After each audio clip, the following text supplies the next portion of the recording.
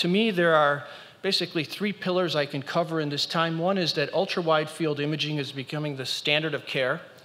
Number two, that the use of smart data will be driving efficiency in the practice. And lastly, patient access to specialized care will expand beyond the traditional office. So I like to start with understanding the problem. And I think we all understand the challenge that practices will face in the very near future. We know that between 2010 and 2030, the number of people above the age of 65 will double. So therefore, incredible burden on a practice. Of course, healthcare systems, if they're not in crisis today on a global basis, will be. And of course, the stakeholders and where the money is going to be spent, who's going to control that, is under great pressure.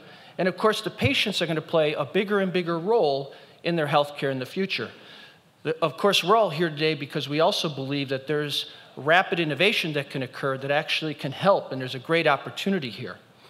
So when we want to understand the future needs in ophthalmic practices, we have to really think about what we refer to as meaningful innovation, not innovation or technology for the sake of technology, but really talking about innovation that can really drive efficiency in the way the practice is running, but effectiveness to be able to create that care for that patient, even though the doctor has less time to do it. So here's an example in the first pillar, ultra-wide field imaging. This is an automated montage off a spectral domain Cirrus angioplex with the driving rise for diabetes, the need for wide field imaging and taking non-invasive approaches can be done with angiography, being able to see a large view, so therefore the doctor can see something they didn't see before, but also that these images can be taken very quickly. Here's uncompromised Truecolor, the Claris 500.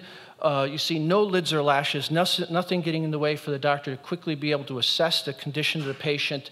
7 fields is the gold standard, but as you can see, many times in practices that's not done. It's more for clinical studies, and a device like this can really quickly give you the level of image quality that you need. Here is what could be the future. On the left side is a Plex Elite second generation 200 kilohertz swept source image OCT angiography that would be co-registered with a color image on the right side. So therefore, again, in the management of diabetes, really being able to quickly take these images less than a second and being able to get an incredible amount of information. Now, it's great that we're doing all these things in imaging. Guess what? A swept source data set is about more than a gigabyte. So that much data for a doctor to look through becomes overwhelming. So of course, we're going to be looking at things like analytics, where you can start to see changes in microvasculature. But I think that's not where it's going to stop. Think about what we do in glaucoma today with progression analysis, and you'll see the same thing happen in this area as well. Here's another thing that's available today, the Retina Workplace, where in one image or one view, you can see multiple visits to the patient, the progression overlaid with injection history.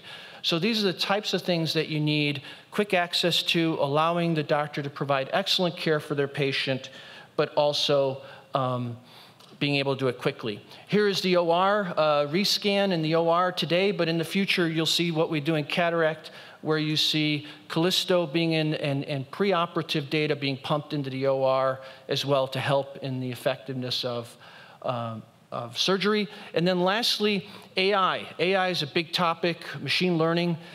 Great dreams about what it'll be, but sometimes you got to take small steps. Here's just a simple example, large data set, just highlight what the doctor should look at and not have to look at several images to try to assess that. Expanding the reach of the patient. We really do believe that this is going to happen, especially with the crunch, if you want to call it that, on the office. Far too many patients come in the office, so we're going to see an extension of scanning patients with multiple technologies away from the office, being able to evaluate those in a cloud-based application, and being able to ensure that the right patient gets to the right doctor at the right time for the right treatment. And so you think about all this change happening, and it's tough to do in 6 minutes or less.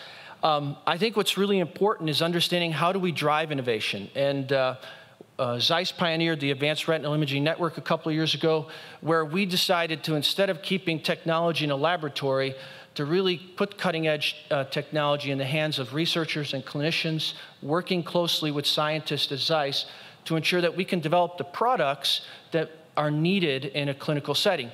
A perfect example is swept source technology. We believe there's going to be 3 to 4 generational changes in swept source technology before it's ready for prime time. Why? Because you need to find the right intersection between clinical value and cost.